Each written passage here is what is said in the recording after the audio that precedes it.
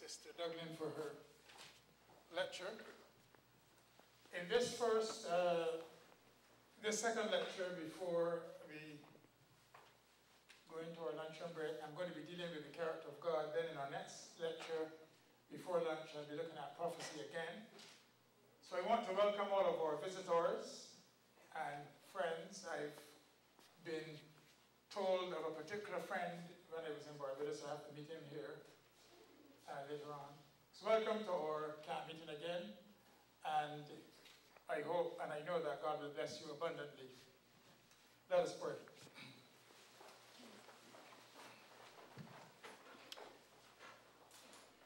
O gracious Heavenly Father, we thank you for revealing the kind of God you are through Jesus Christ. Amen. As we see people rising up in the Arab countries against dictatorship and seeking for the freedom which you have given to every one of your intelligent creatures, we thank you for the good news that you are not a dictator, you are not a tyrant, you do not kill those who oppose your government.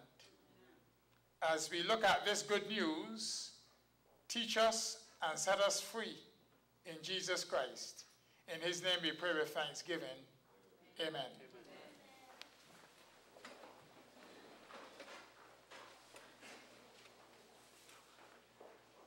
As I said last night, when people look around the world and see calamities, destruction, and disaster, they are quick to say either that there is no God, there can't be a God, or that if there is a God, he is either careless, that is, don't care, or he is a tyrant who is crushing and killing the opponents of his government. As I said last night, many people have no higher opinion of God than they do of Gaddafi.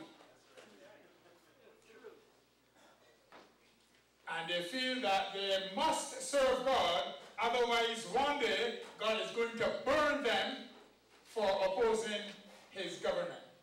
So what picture do you have of God? What do you think of God's government? What kind of person do you think God is? And if you are serving God out of fear, I'm afraid you're in trouble.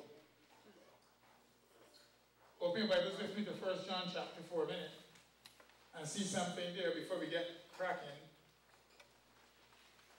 When I was a little boy in Barbados in the Caribbean, I don't know if it happens in America, but in the Caribbean in the old time days, preachers would come around early in the morning. And one morning, a preacher came around, it was 4 o'clock in the morning, early. And he said that God is going to strike down somebody in this village because this village is a sinful village. And I woke up terrified and ran to my mother and asked her, does God kill people if they're disobedient? I was terrified. My mother had told me the day before that it was hard ears. You know that West Indian term? Ears hard? So I thought the preacher could have meant me. I was terrified. So even religionists and Christians have contributed to the picture people have had of God as one who puts down opposition by force and who is intolerant. But we have a text here before we get started, a text that needs pondering. 1 John chapter 4. Listen to what it says. 1 John chapter 4, verse 18. 1 John chapter 4, verse 18. You have it? Yes. 1 John 4, 18. There is no fear in love. You heard that? There is no fear in love. So if you are serving God because you are afraid of hellfire, listen to me carefully, you don't love him. Because there's no fear in agape love. You may say, Brother Douglas, I don't agree with you. I love God, but I'm afraid of hell.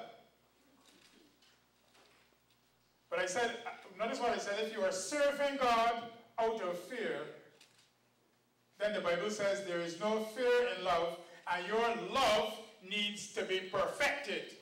Isn't that what that says? Look on. Look at what it says. There is no fear in love, but perfect love casteth out fear, because fear hath torment. The Greek translation says, fear has to do with thinking about punishment. He that is afraid is not made perfect in love. God meets us where we are. You might have come to God because you were afraid of something.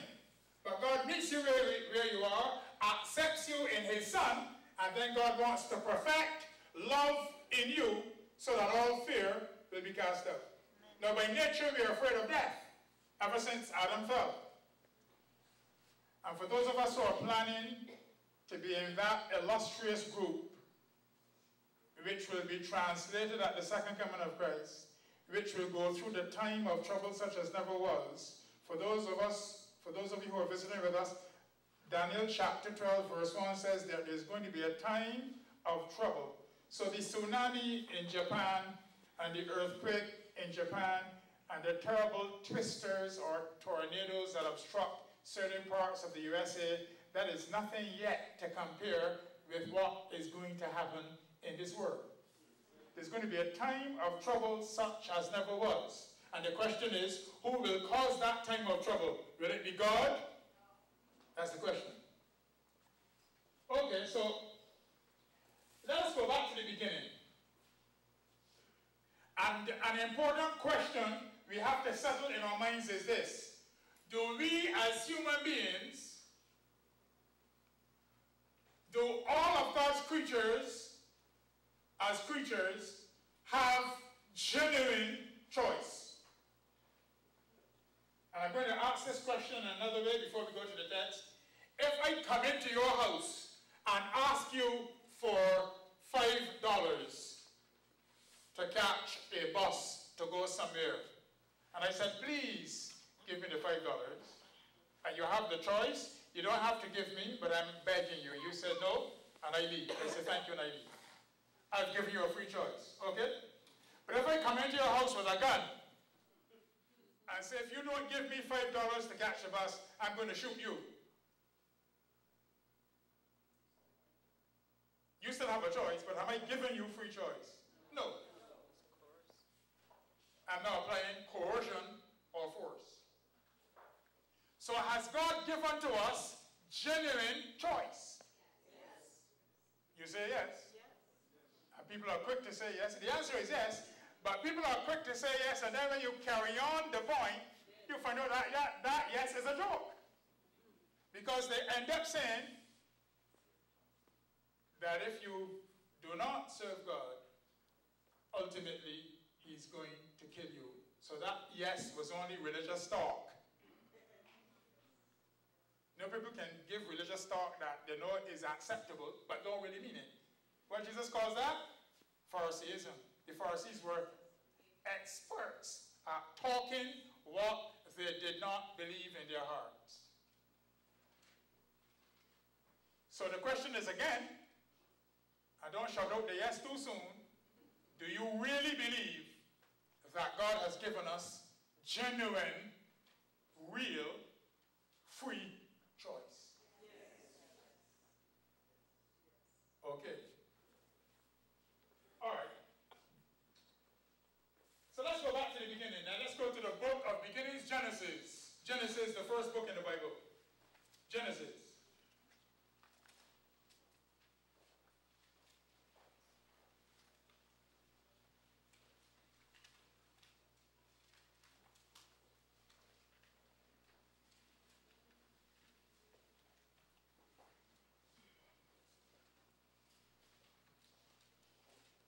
Genesis chapter 2 and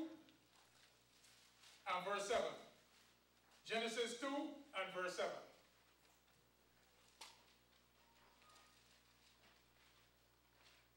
And then we're going to go from verse 7 to verse 17. So in Genesis chapter 2, verse 7 and verse 17. Verse 7. And the Lord God formed man of the dust of the ground, and breathed into his nostrils the breath of life, and man became a living soul. You got that? Yes. Verse 17 now.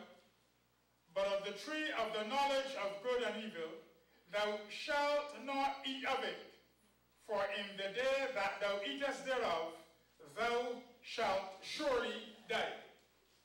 These two texts put together, as I said last night, teach us a lot. First of all,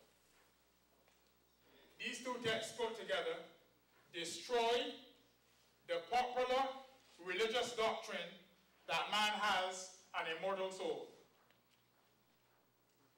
Some of our visitors might have come from a background or religion where people teach that man has an immortal soul. I'm afraid to tell you I'm sorry that I have to tell you that that doctrine is not correct. And it is easy to prove it is not correct in the Bible because the Bible says, the soul that sinneth, it shall die. Yes. Ezekiel 18:4. Now, when God formed the man of the dust of the ground and said he was a living soul, if man could not die because he was immortal, it would be absurd for God in verse 17 to say, in the day you depart from my government, in the day you disobey me, you will surely die. Because an immortal soul cannot surely die. So right away, you see Satan, when he came and told Eve, if you disobey God, you will not surely die. Satan was saying God is a liar. He doesn't know what he's talking about. You will not die if you depart from God's government. And listen carefully now, he was also implying that if she did die, it would have to mean that God would have to kill her.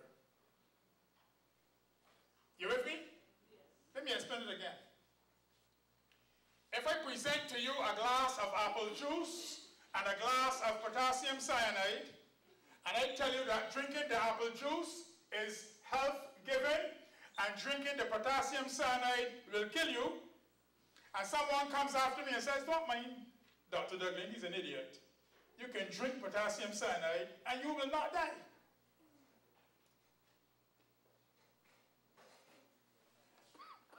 And if I, to prove my point, listen carefully, if to prove my point, when you drink the potassium cyanide, I kill you, you see the confusion that you're in?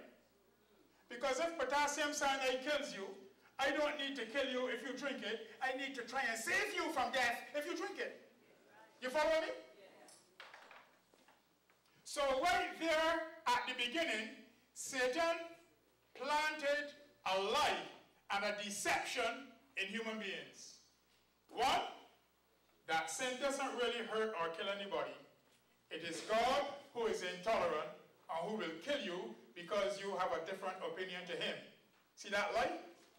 That is why in Revelation chapter 12 verse 9 we are told that Satan is the deceiver of the whole world. Welcome to our guests. Feel comfortable. Have a seat. Relax.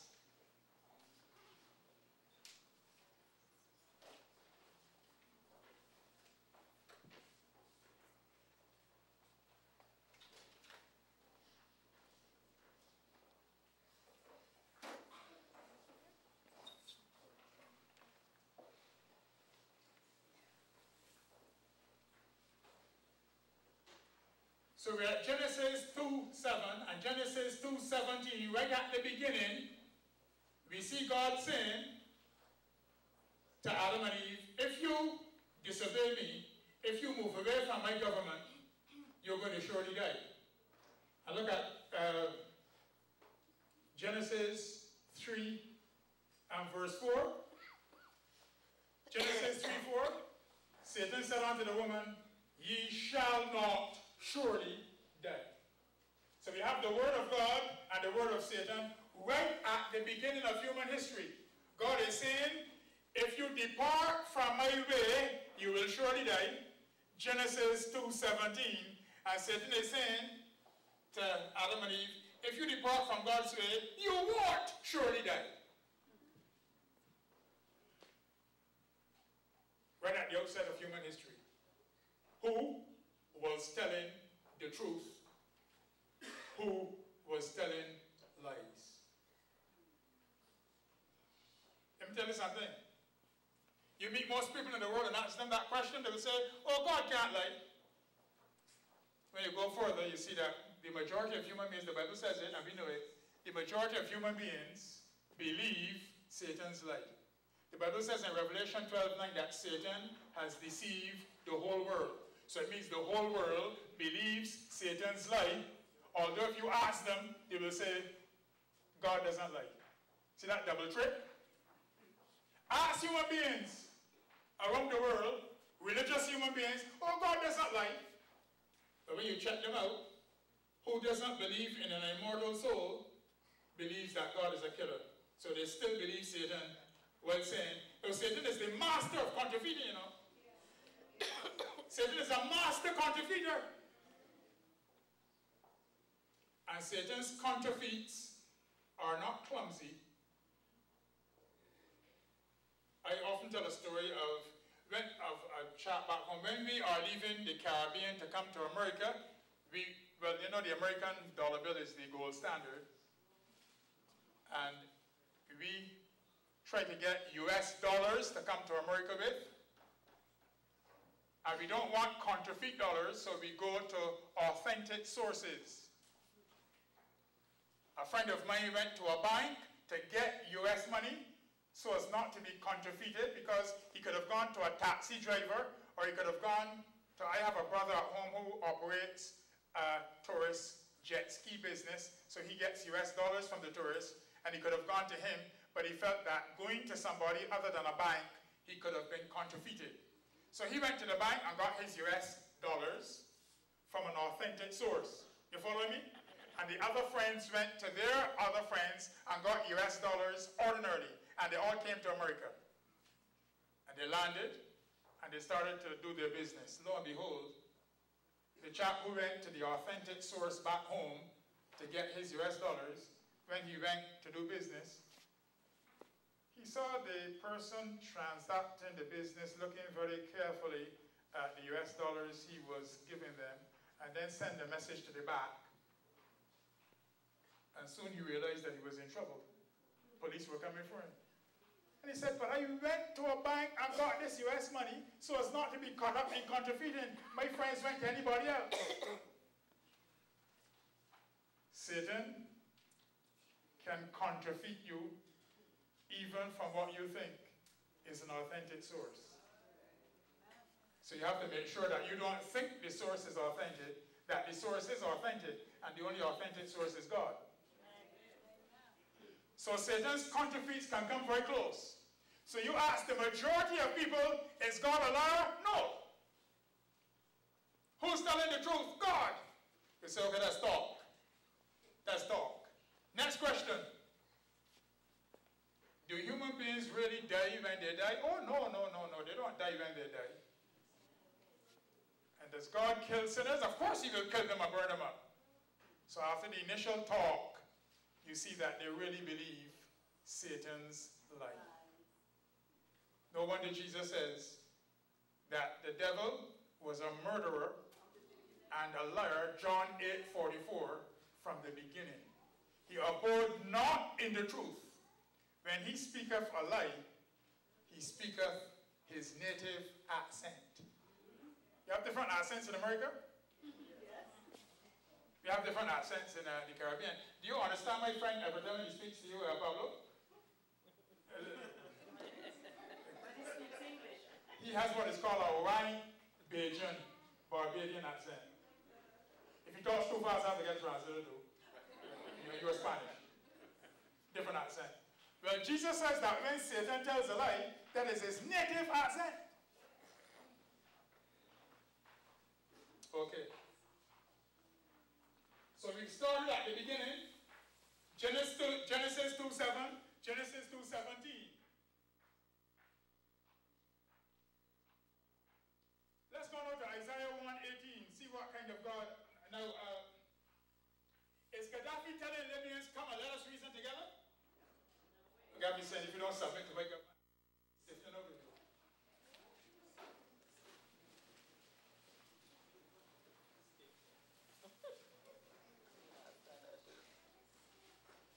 Listen to God now. Isaiah 1:18. Moving step by step. Isaiah 1:18.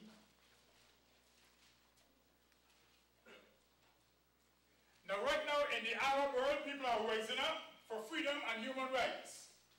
Do you hear any of those dictators saying to the people, come and let us reason together? So the dictators are sending tanks and guns on the street to shoot those who oppose their regime. Many people have a picture of God like that. Is our God Gaddafi? No. Or Hitler? No. Okay. Now America, United States of America sets the ideal government.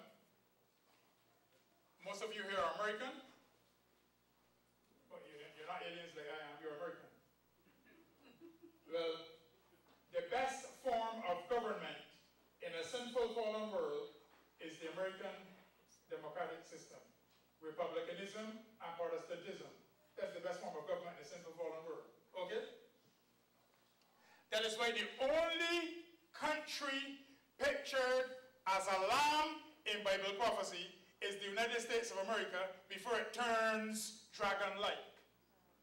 Revelation 13:11 is America in prophecy. I beheld another beast coming up out of the earth with two horns like a lamb, but will speak as a dragon. Right now, America is still in the lamb-like phase, defending liberty and standing for liberty. And however bad things are in America, America is still the best country in the world according to the principles of freedom. You have all the good up here, and you have all the bad, and you must make the choice. Amen. I wish I had the fruits you have up here, down in Barbados, and the vegetables and so on. Okay? And as I said last night, here's a country with all the fruits and vegetables, all the good food. And every year in this country, the United States of America, the world's #1 country, you have the best medicine and the best technology. 800,000 people die of heart attacks from eating rubbish. Freedom of choice, the great controversy we're right here in this country. And no American can go before God and give any excuse for a heart attack, because when I go into your supermarkets and your food places, I start to go crazy. All these foods, I wish you could just grab them back up, all the broccoli and carry them back to Barbados. I don't see them. And you bypass all that goodness and go to McDonald's and eat cancer and grease stripped it down and so on. Don't get vexed with me. I love you. Freedom of choice. Listen to God in Isaiah 1:18. Listen to God, Isaiah 1:18. Come now. Listen to God. Would Gaddafi do this? Does Satan do this? Come now and let us reason together, saith the Lord. Here we're going to sing, come and let us talk. Though your sins be as scarlet, they shall be as white as snow. Though they be red like crimson, they shall be as wool. I am willing to completely forgive you of everything because of my love. I sent my son to die for you. I am willing to forgive you. Verse 19. If you be willing and obedient, ye shall eat the good of the land. But if you refuse and rebel, ye shall be devoured with the sword, for the mouth of the Lord hath spoken it. So God sets before us the genuine choice. If you refuse and rebel, you shall be devoured with the sword. Who's the sword? Who's the sword? The Word of God? No, but you know you don't want religious answers. I want real answers. People give me religious talk. And then when I ask them the second question, they hope to see. So, the Word of God is the sword. In this context, the Word of God is the sword. All right, let's go a little further. Let's go a little further. Let's go a little further. Matthew 26:51. Matthew 26:51. Remember that story, Matthew 26:51, that account? Jesus had just been arrested. Look at verse 50. And Jesus said unto them, Friend, wherefore art thou come? Then came they and laid hands on Jesus and took him. Matthew 26, verse 50. Verse 51 now. And behold, one of them which were with Jesus stretched out his hand and drew his sword and struck a servant of the high priest and smote off his ear. He was really aiming for his neck and missed and cut off his ear. Verse 52. Then said Jesus unto him, who is this fellow though? Peter. Put up again thy sword into his place, for all they that take the sword shall perish with the sword.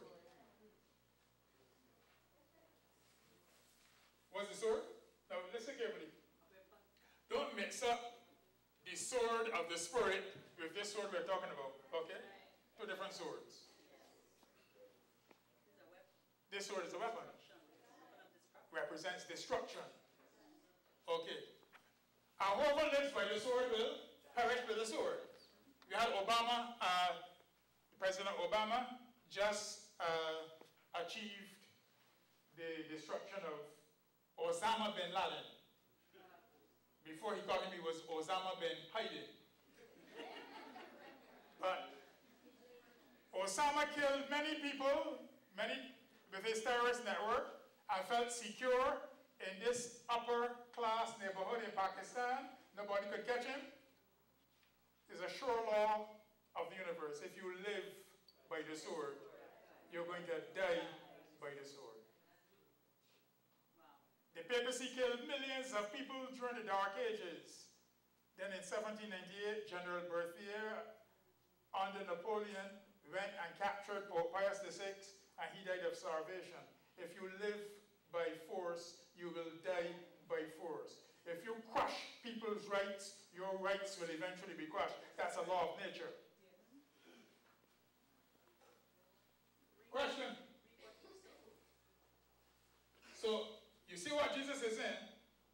Thinkest now that I cannot pray to my Father, and that he shall presently give me more than 12 legions of angels? Jesus didn't have to live by the sword.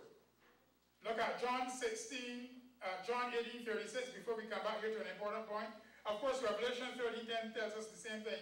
But look at John 18:36. John 18:36. Jesus answered, my kingdom is not of this world. If my kingdom were of this world, then would my servants fight. You got that? So killing and fighting and using the sword, that is not part of God's kingdom. Not part. And God is saying, if you are willing and obedient, you will eat the good of the land. But if you rebel, you will be devoured by the forces of evil. The sword. You with me? Good.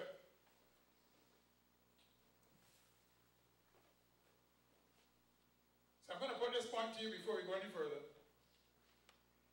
To say that God has given his intelligent creatures freedom of choice, and then to say that he kills those who choose another government, is absurd. It is a contradiction. If God has given us freedom of choice, and we can either choose God's government or choose another government, the other government is the government of Satan, sin. If we end up with problems and disasters, for example, the tsunami and the earthquakes, cancer, heart attack, motor accidents, crime, all of these things are the result of sin. And sin causes these things because sin has separated our planet from God's government. Remember, there was election day in the Garden of Eden. And God so loves freedom, and freedom is so important to God, that God gave Adam and Eve the opportunity to choose. You know, there's some governments that don't give their people the opportunity to vote. That man was in power in Egypt for how long? Mubarak.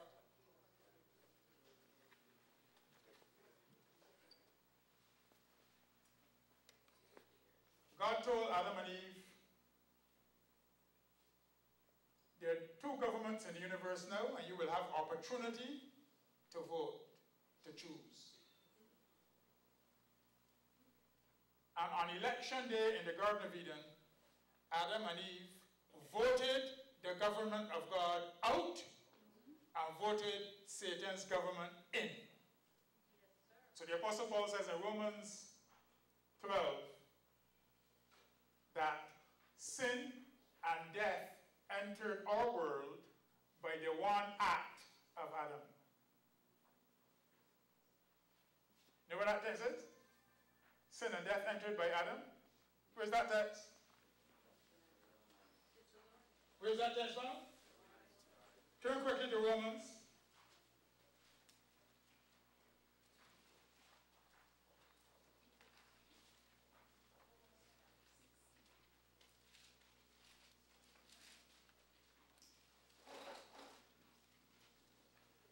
chapter 5. Romans chapter 5, verse 12.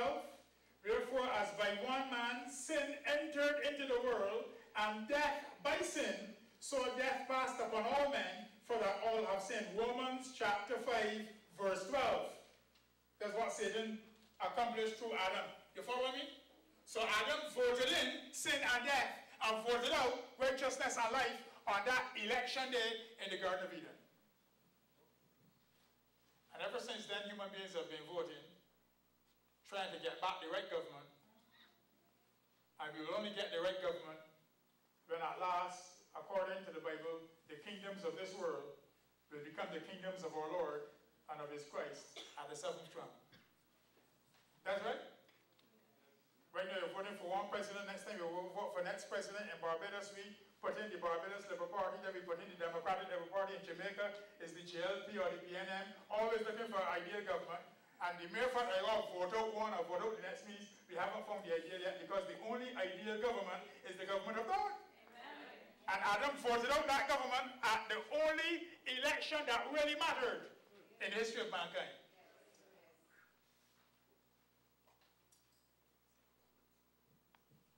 If God's government had remained in control of the world, there would be no earthquakes, no tsunami, no hurricanes, no cancer, no death.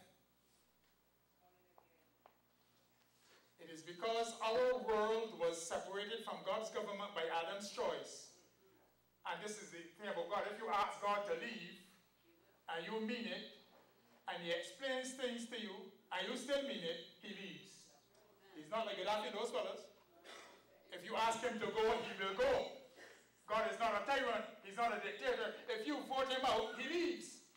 He respects your freedom. Don't forget, God made you free, and he will not invade your freedom even a hair's breadth. If you tell him to go, he will explain everything, and if you mean it, he will leave. But answer me. The only life giver in the universe is God. I said last night, I'm saying it again for those who are visiting with us, because I want to make sure these issues are plain. In Isaiah, you can read Isaiah 43 and 44 and 45, those chapters. You see God giving a kind of lesson. He said, I looked all around the universe to see if there was another God, and I saw none other. I am Yahweh, and beside me there is no God. All through Isaiah, you see that written down. Chapters 43, 44, 45, 46, reading your spare time. Now, if God is without beginning and without end, and he is, it means that the principles which operate inside God are the only absolute principles of life in the universe. Are you with me? Now, the existence of God is a mystery, you know.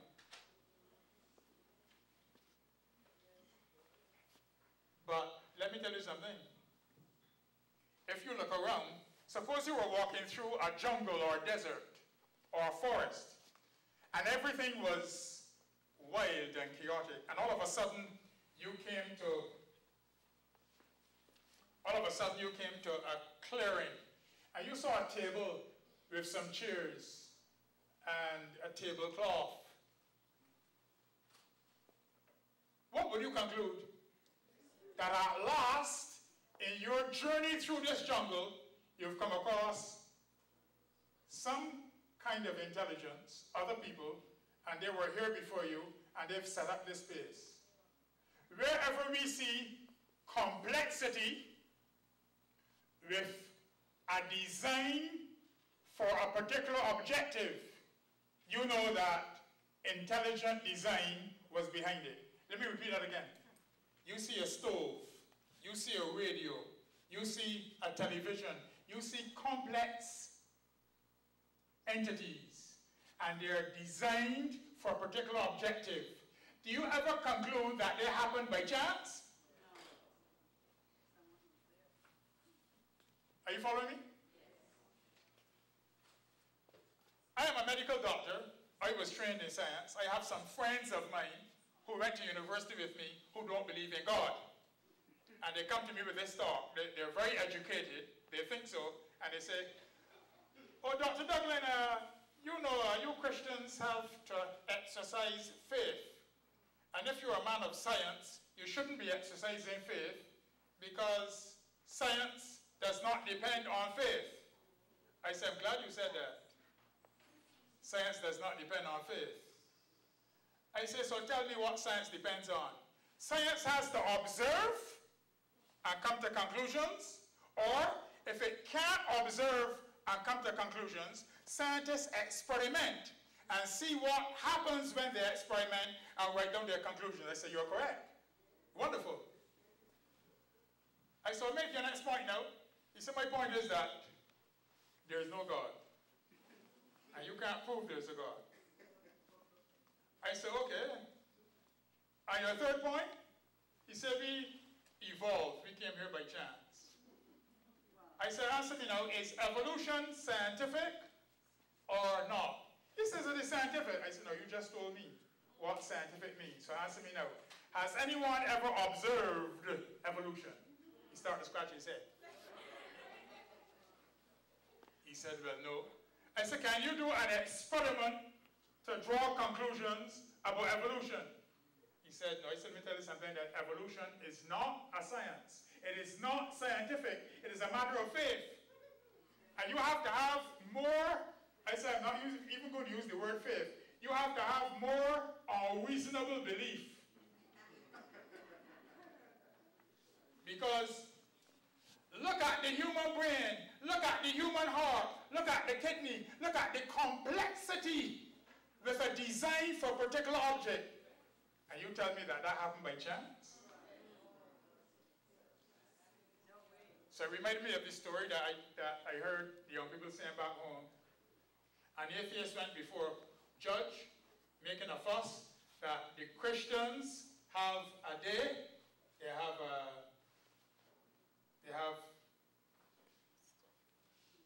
various days to celebrate, and that atheists are being unafraid because they have no day. You know what the judge told him? You have a day. Every 1st of April is your day. Because the Bible says the fool says in his heart, there is no God. Every 1st April is your day. Because let me tell you something.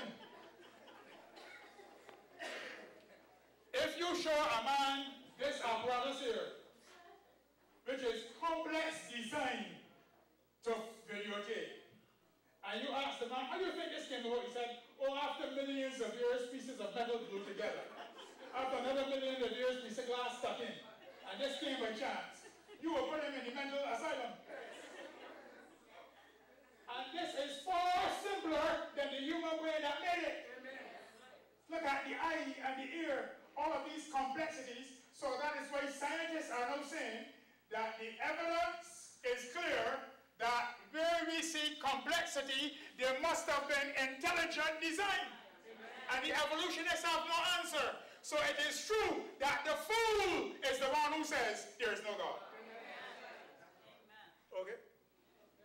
The fool is not a man who never went to school, you know. I know a lot of fools who have 4 PhDs. But they say there is no God. And I know a lot of people who never went to school who believe in God and they're blessed. Now, so God is infinite in power, in wisdom and love. And God made us free, and we have freedom of choice. And all the calamities we see in the world today are the result of separation from God's government by sin. But God is so loving, although we voted him out, he stood outside the House of Assembly, outside of Congress. In the British system, we have the House of Assembly. In your system, you have the Houses of Congress and so on. Am I right? Oh, okay. God voted out of the White House, and he stands beside it, and he said, if I abandon them all together, they can't survive. So although they voted me out, I'm going to have to work behind the scenes to enable them to survive. What a God. I have a plan from all eternity. I'm going to send my son.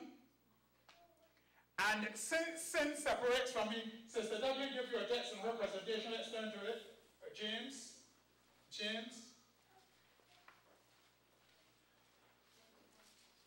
Brother Leach, keep me abreast of the time, please. James.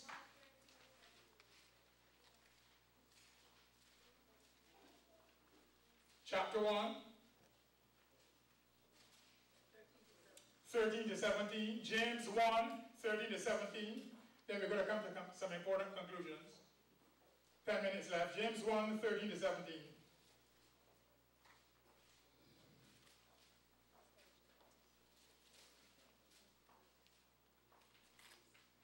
Let no man say when he's tempted, I'm tempted of God. For God cannot be tempted with evil, neither tempteth he any man. But every man is tempted when he's drawn away of his own lust or desire and enticed. This is temptation. This is temptation. Temptation is not sin. Was Jesus really tempted? Yes. No. I once asked a Sabbath school, was Jesus really tempted? And everybody said yes. That was a religious answer. Because the next question was Jesus drawn away of his own lust and enticed? No! Okay, so we all don't know what he's saying. I just asked them, was Jesus really tempted in all points like as I am? Yes, because that was a religious answer.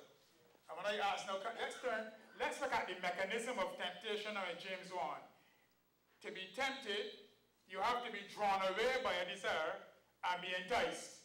Did that happen to Jesus? Everybody said no. You see what I mean by religious answers? So I'm going to ask a question now. Was Jesus really tempted in all points like as we are? Yes. Which means, according to James, he was drawn away by desire and enticed, but had to resist and conquer by the grace of God. Yeah. True or false? True. That's the very heart of the 1888 message. He was really tempted. True. Now, many of our fellow Christians in the other churches don't really believe that Jesus was really tempted because they don't believe that Jesus took on our sinful fallen flesh, which is what Paul tells us in Romans 8, 1 to 3. He came in the sameness of fallen nature and condemned sin in the flesh. So God sent his son into the very cancer that is killing us. What a God. What a God. We were in the sea drowning, and God sent his son into the same ocean. E.D. Jones puts it this way. And God said to his son, I'm not going to give you any special favors. I'm going to treat you like everybody else. You have to trust me and gather them together in that wild ocean and get them back to shore.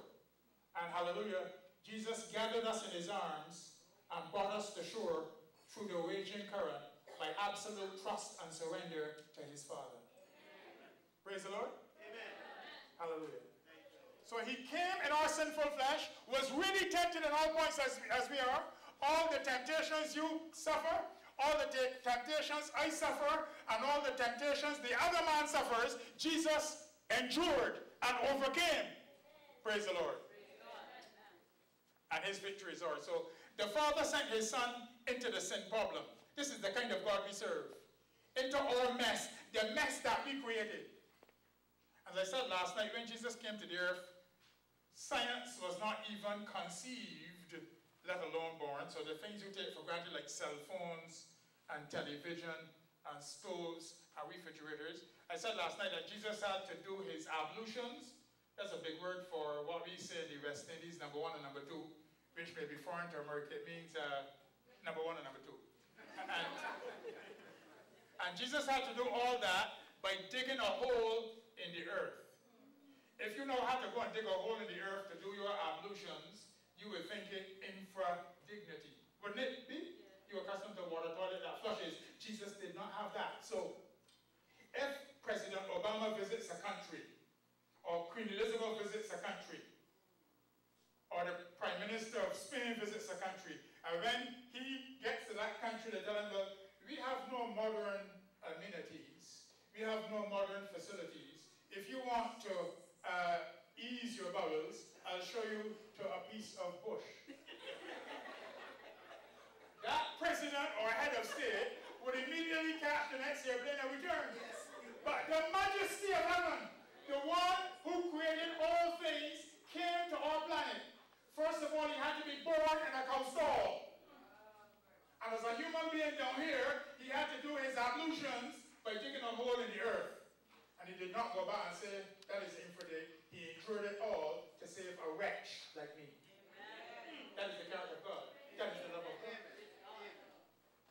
So he came into our experience.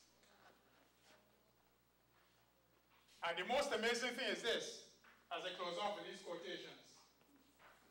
On the cross, as he died, and don't forget, he died a first death. He died what the Bible calls a first death. And he died the real death, which is the second. On the cross, this is what he was saying. I have taken all of your sin and guilt and shame. Sin separates from my Father. But my Father loves you so much that he sent me, his eternal Son, to take all of your sin on me. And I'm going to let that sin separate me from my Father, so that I'm going to die the death that you should die for you, to set you free. So I'm not proving, Jesus on the cross is saying, I am not proving Satan a liar. He said that you would not surely die. I am surely going to die for your sins, because sin kills. And my Father is not the one who is killing me. All I can say is, my God, why have you forsaken me? It is sin that is separating me from my Father, and my Father has to let me go and give me up, because he's the God of freedom. I am identifying with you, Elliot Dublin. You are a wretched sinner, and I'm taking your sin upon me and dying for you in your place, and your sin will separate me from the Father so that I can save you. I'm therefore showing you that God has told the truth. It is sin that kills, and that you are not immortal, you will surely die. But I've come, Jesus says, to bring immortality and life to light through the gospel. So I'm going to close with these quotations for our Adventist friends who are here.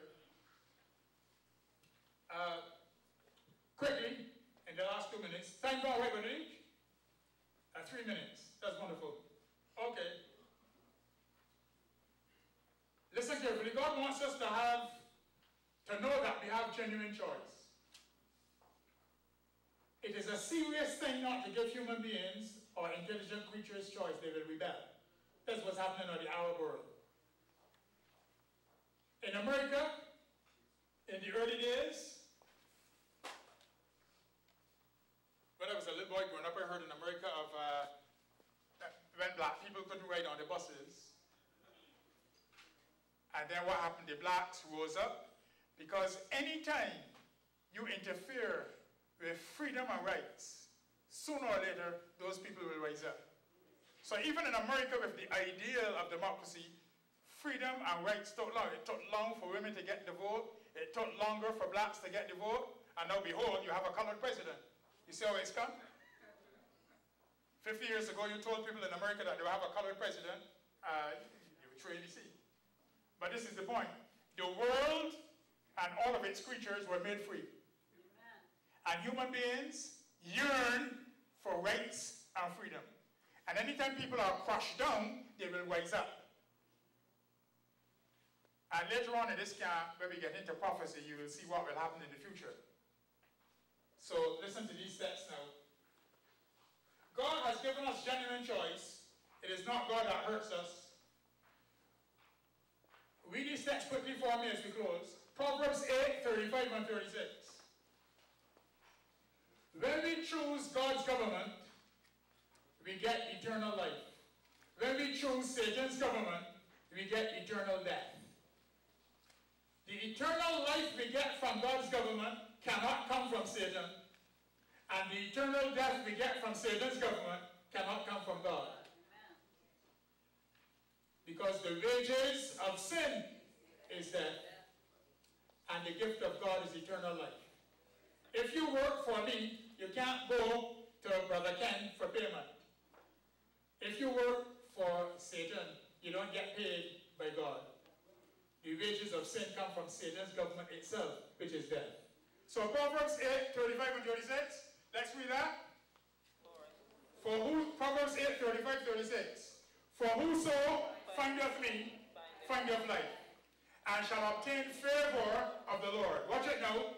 He that sinneth against me wrongeth his own soul. All they that hate me love death. Proverbs 8, 35, 36. God is is not the source of death. He's not the cause of death. It is separation from him that causes death. Look at Proverbs 11, 5 and 6. Proverbs 11, 5 and 6. When I was a little boy growing up in Barbados, on our lovely beaches, hope the Jamaicans don't get vexed with me, but Barbados has the best beaches in the Caribbean. For those Americans who don't know that, don't let Jamaicans go. Barbados has the best beaches in the Caribbean, okay? Good. All right. Now, we would go on the beach. They had a fellow who would go on the beach and dig a hole and put a piece of newspaper over the hole and put sand on top of it, so that when you came along walking, you would think it is all beach, when there is really a hole there, and you would fall in. And he would stay in the bushes and laugh. You call it childish pranks? Okay. One day he dug a hole and put the newspaper over it and sprinkled back the sand. And he was always getting lashes because he was really what we call in Caribbean terms hard ears. And his mother called him. He went home for some punishment. And he forgot where he dug the hole. Coming back down the beach now, we were in the sea, swimming, and we saw him coming down the beach, and he doesn't know where he has the hole, so he's going now to set up another hole, when we heard, there's a nice old Barbadian term, bugger down. Down in the hole that he had dug, he fell. And somebody shouted out from the sea, an old man, that's what the scripture says, boy. When you dig a hole from somebody else, you will fall in it. This is what this text says. Listen to the text. Proverbs 11, 5 and 6. The righteousness of the perfect shall direct his way, but the wicked shall fall by his own wickedness. The righteousness of the upright shall deliver them. This is Proverbs 11, 5 and 6. But transgressors shall be taken in their own naughtiness. See that? God is spelling out that it is sin that causes destruction. God is not the killer. Look at Proverbs 12,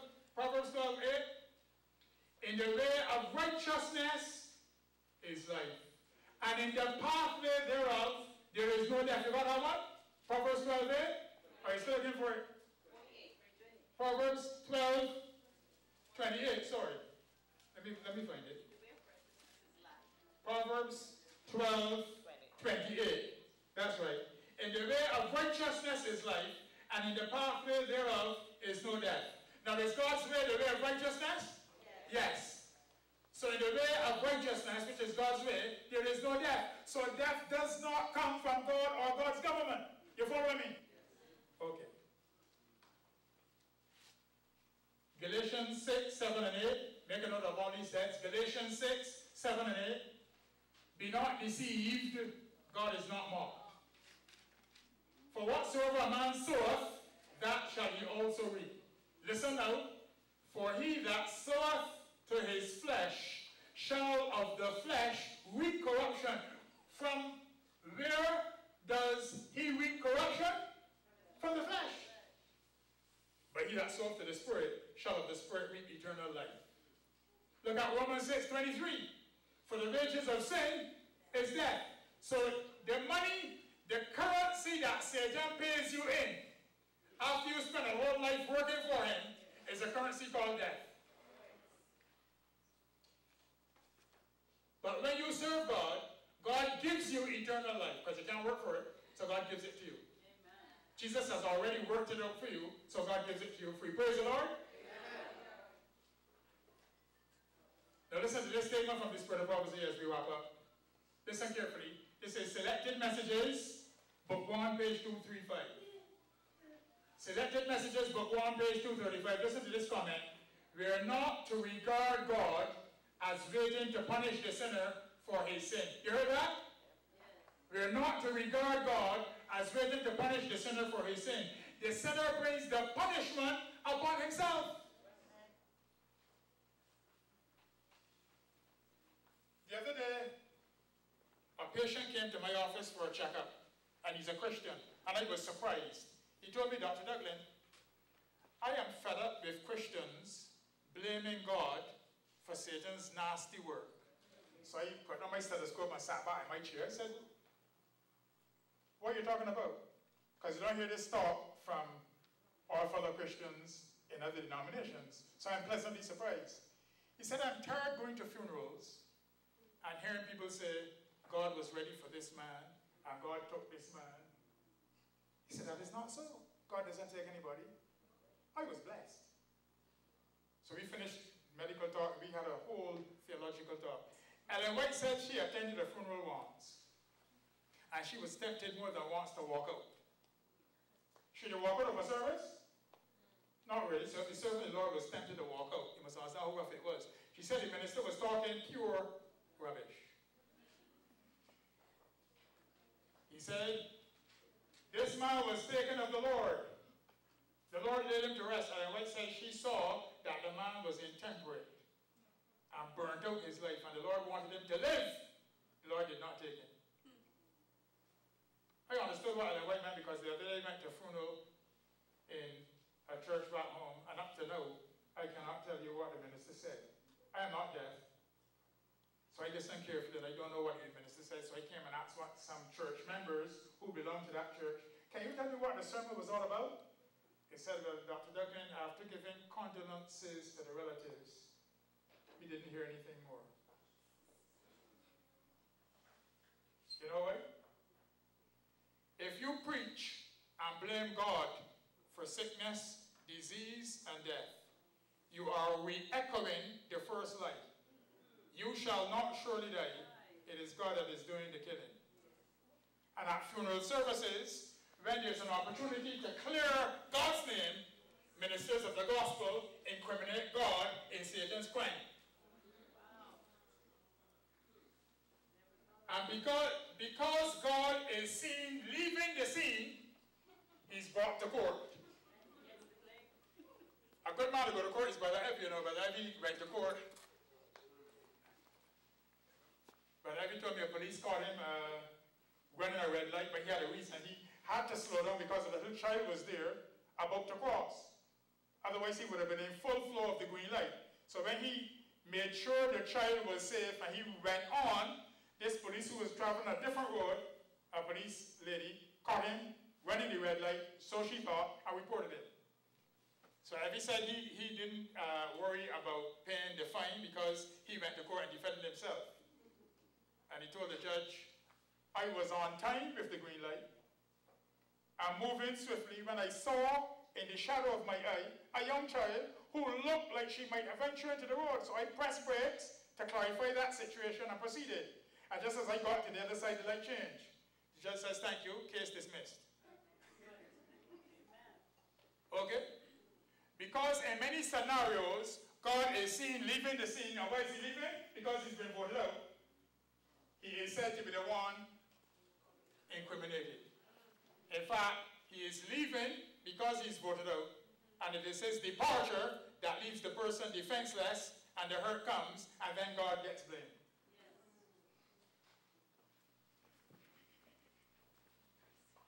So listen carefully as we conclude.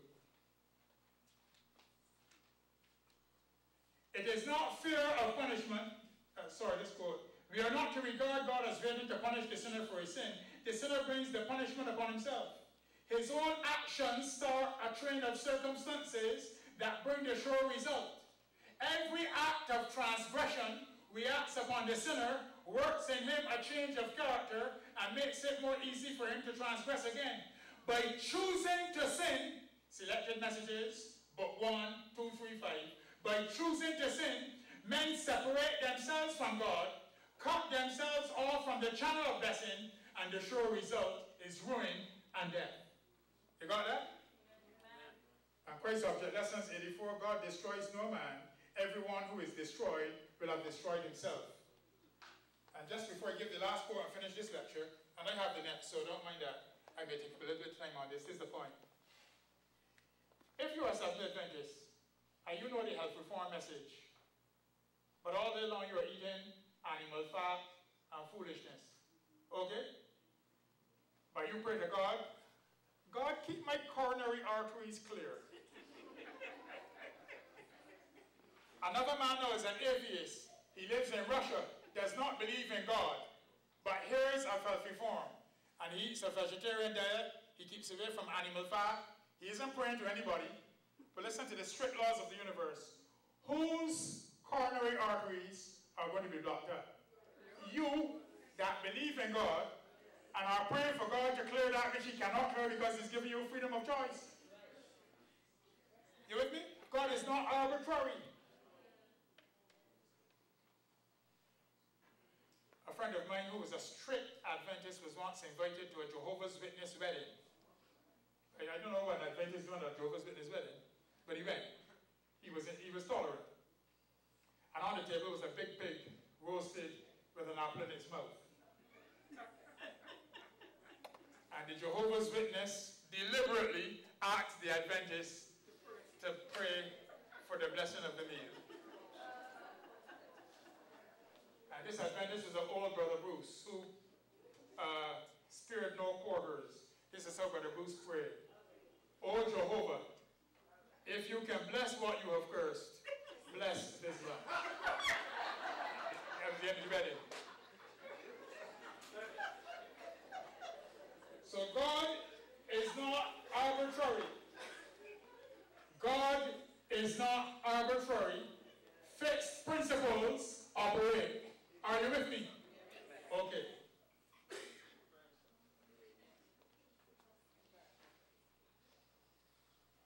It is not fear of punishment or hope of everlasting reward that leads the disciples of Christ to follow him. They behold the Savior's matchless love, revealed throughout his life on earth, from Bethlehem to Calvary's cross. And the sight of that love attracts them. And of course, we know the one that we closed with last night, these are Verses 759. God does not use compulsory force to put down rebellion. So right now in this world, God is letting the rebellion run its course. Sin must run its course. And as sin runs its course, the onlooking universe is seeing that Satan is a liar. That sin, whenever it is finished, produces death. Earthquakes, tsunami, destruction, heart attacks, strokes, all these things result from separation from God's perfect way. God made Adam to live forever. It is sin that brought in destruction and death. And all of us now have freedom of choice. Shall we vote God's government back in? Shall we choose Jesus Christ as Savior and Lord and accept the kingdom of God? Because a time of trouble such as never was is coming. And as we shall see as we get into the prophecies, freedom of choice and the character of God are central to the great controversy and to Bible prophecy and its correct understanding. Those who are visiting with us, I want to leave you the good news just before we pray. God is not a tyrant. God is not a dictator. God is not a killer. God has given us freedom of choice. All the Bible language such as wrath, God punishing, God exercising wrath, the Bible explains what it means. Jesus himself felt the full wrath of God against sin for us. And what did he say? My God, why have you forsaken me? The wrath of God is explained in Romans 1. When we make up our minds against God, he gives us up, leaves us alone, and withdraws. That separation, that withdrawal is the wrath. And we're told in Psalm 90, verse 10, that all of us live our lives under the wrath.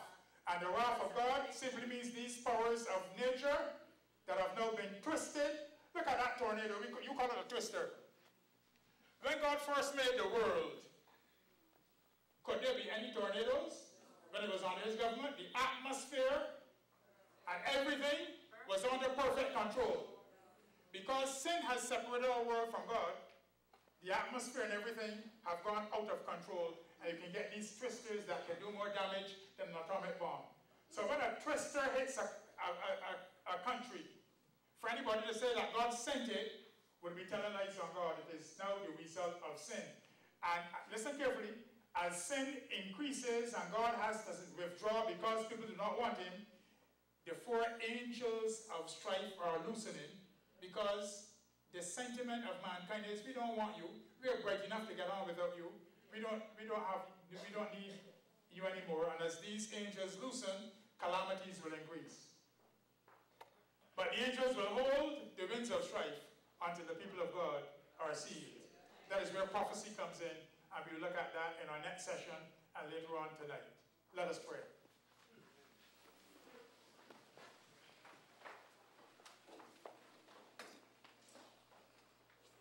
Gracious Heavenly Father, we thank you for the good news that your government is the government of life, blessing, happiness, and peace.